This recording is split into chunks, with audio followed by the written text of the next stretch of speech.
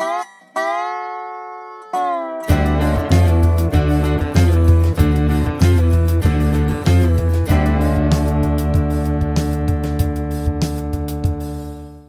not here to sell. That isn't our purpose. Anyone that knows me knows that. I've never been guilty of ever commercializing Jesus Christ. And I don't believe in that. If you want any tapes, Brother Mercer and Brother Gold right here has every tape. They're making records also for your record players. For any of the messages, anything you want. Brother Leo and Gene has them at the book stand each night. The concession stands, they're there. We never solicit selling tapes. We never solicit selling anything. Sometimes in a big meeting, they'll announce they got some books back there. We don't make anything out of them. Brother Dale's a writer. The tapes, the man that operates the tape business there will tell you, we don't make no tape money. We don't tape the tapes, it's the message. And by the way, those pictures are here now, and the books and tapes, this is the last night of getting them in the meeting because we don't sell on Sunday. And so we made a policy never to sell on Sunday. You can give them your order and they send it to you, but we won't sell. I'm not a tape salesman. Mr. Saltman here sells tapes, him and Mr. McGuire, but I don't sell tapes, they take them. Now, tonight would be the last night on the tapes. You people have tape machines and like to hear your name and what the Spirit said to you in the line. Brother Mercer here is one of my associates in the meeting. He's a recorder, and Brother Gold, they take these tapes and the books and so forth. Now tomorrow they won't have them because we've never permitted them to sell or do any translation of business like that on Sunday.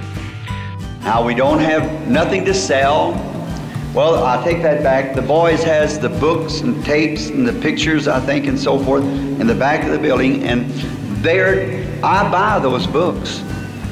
Brother Gordon Lindsay prints those books, and I buy them for 40 cents less than I have to sell them, then pay for them.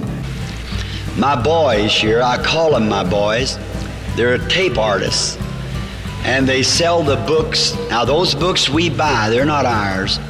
We buy those books at 40 cents off and then haul them out and sell them to the people just so the message gets out. Mr. Lindsay prints that book. And the boys make tapes. These two boys, Mr. Mercer and Mr. Gold, are fine boys.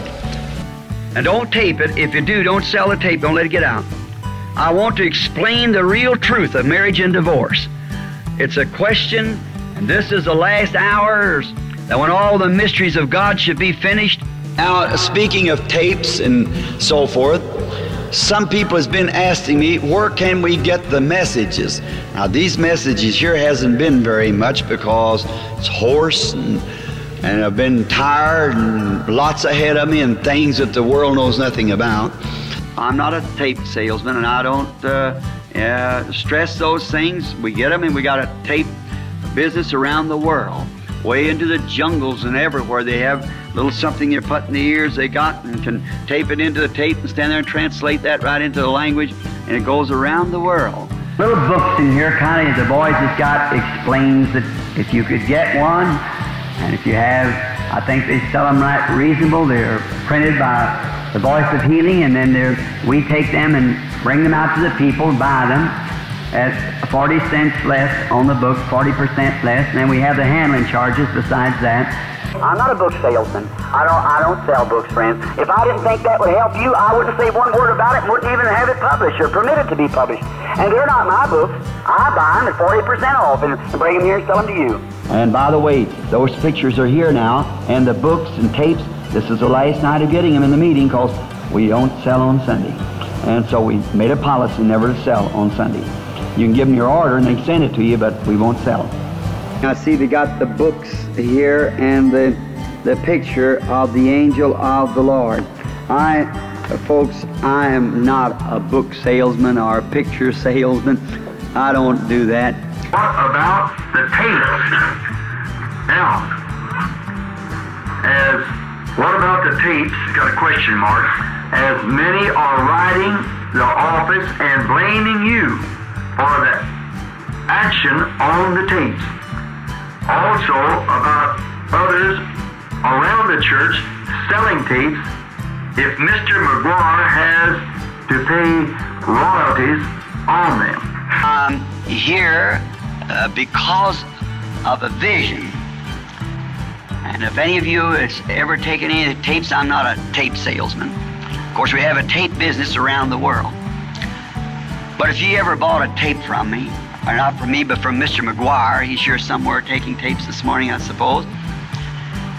Get that one. What time is it, sir? Brother Mercer and Brother Gold is here somewhere.